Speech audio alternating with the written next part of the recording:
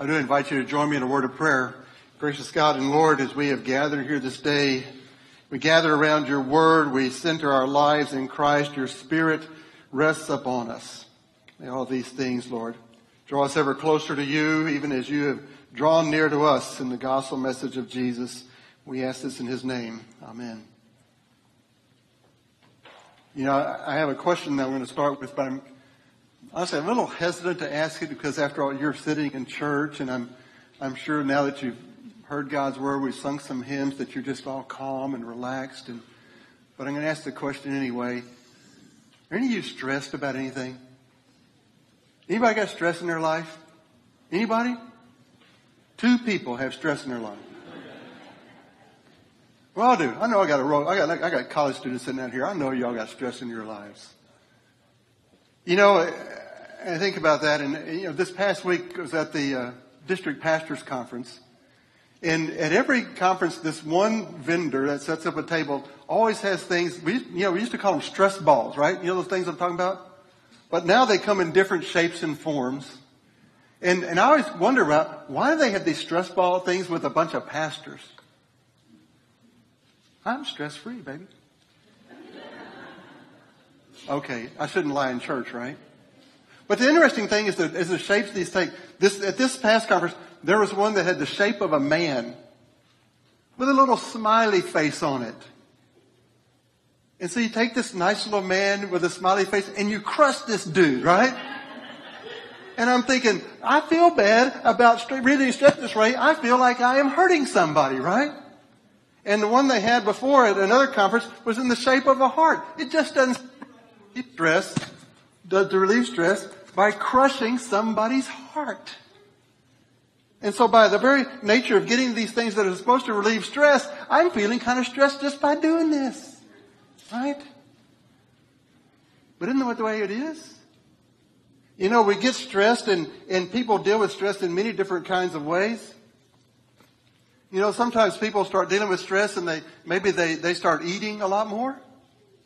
You know, I'm stressed and I'm gonna eat more. Well, what does that do? It makes your body unhealthy, right? And then you're more stressed, and then sometimes people, they say, well, I'm not gonna eat so much, I just don't feel like eating, I'm so stressed. What does that do? It makes your body unhealthy, so you get more stressed. Some people think, I'm gonna deal with my stress, I'm gonna go down, I'm gonna buy something that's gonna bring me some joy and happiness in my life, and then they get the credit card bill, and what are they? They're more stressed because they have more debt. Do you ever feel that way? Like stress just goes boom, boom, boom. It just won't stop.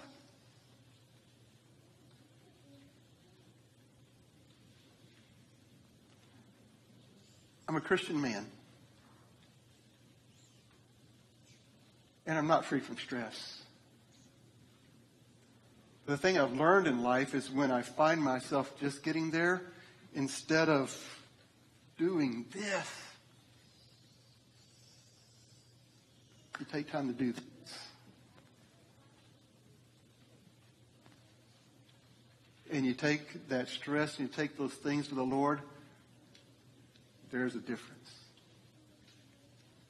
And I wonder sometimes what people that do not have Jesus in their lives do with all of that stress and distress in life.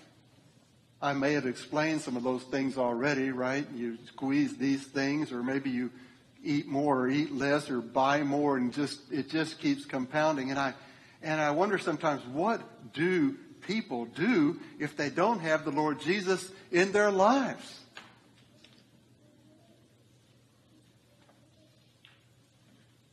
But then I think about myself, and I don't know, I may step on some toes here today in the people here.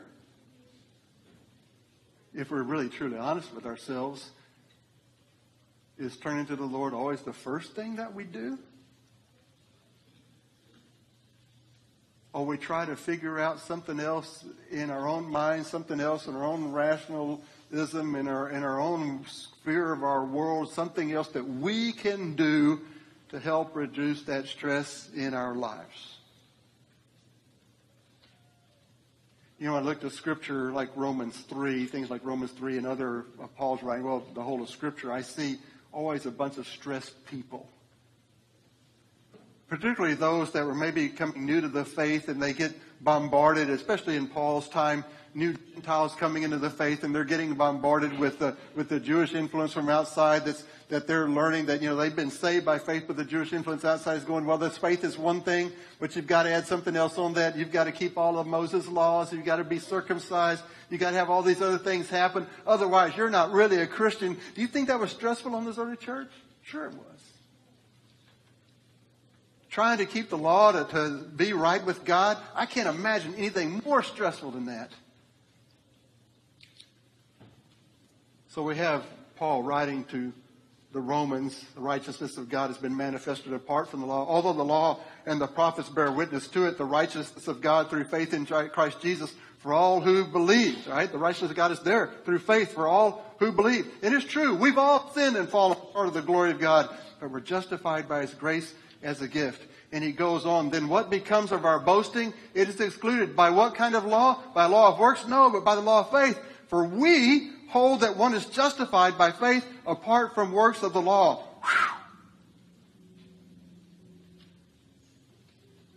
Because we can never do it ourselves. We could never do enough, earn enough, make all the right decisions ourselves to be right with God. If that is not right in our lives, if we do not have that grace living inside of us, that grace that alone can come in and tell us and remind us that God is in control of our lives through the Lord Jesus Christ, who gave Himself on the cross, who raised from the dead, who sits at the right hand of God, who promised to be with us always to the very end of the age. If we do not have that right, then I would say we're the most stressed people in the world. I love it. Paul, writing about the resurrection in 1 Corinthians 15, says if there's no resurrection, we of all people are to be most pitied. And I would say without that center and foundation of Christ in our lives, we would be most pitied. Not only in our salvation, but in the way we try to live out our lives. Trying to do it ourselves instead of first calling upon God. The Epistle of James writes, draw near to God, and He will draw near to you.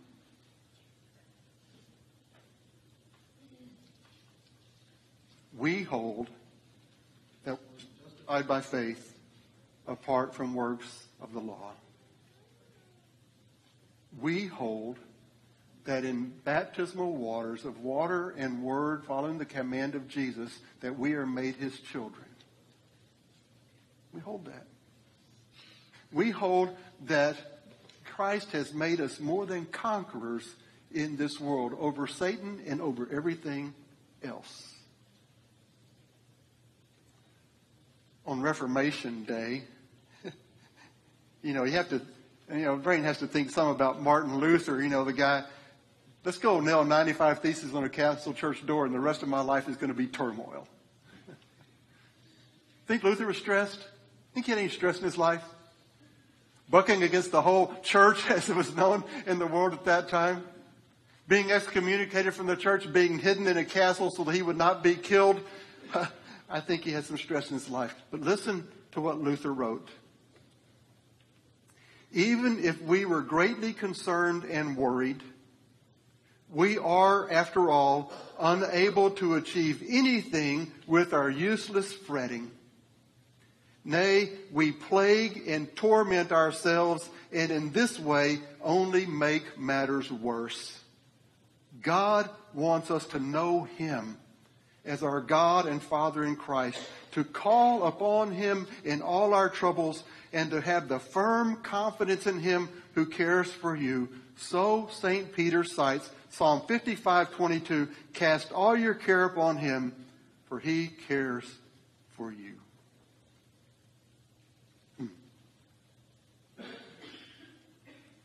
We hold that Christ is our Lord and Savior.